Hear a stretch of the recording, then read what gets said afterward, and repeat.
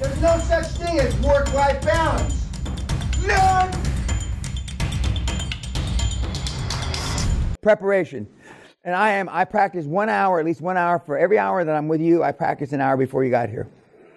So I practice 50, 60 hours. And I could give this seminar in a coma.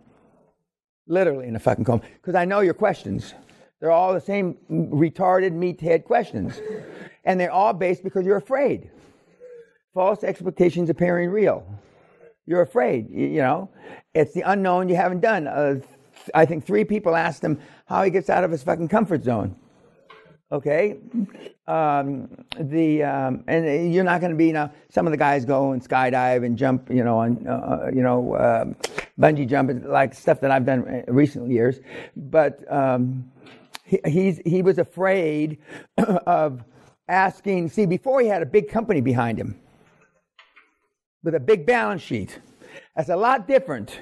We've had guys from Goldman Sachs come in here and they piss their pants because they're not wearing the Superman Goldman Sachs shield, and they never had to worry about the money there.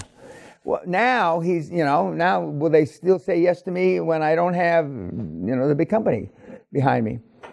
And now, for those of you that have never been with a big company, never had a big balance sheet, you don't know, but I've never really had that either. So, but he is going out there, he's pressing the flesh with people that would normally say no.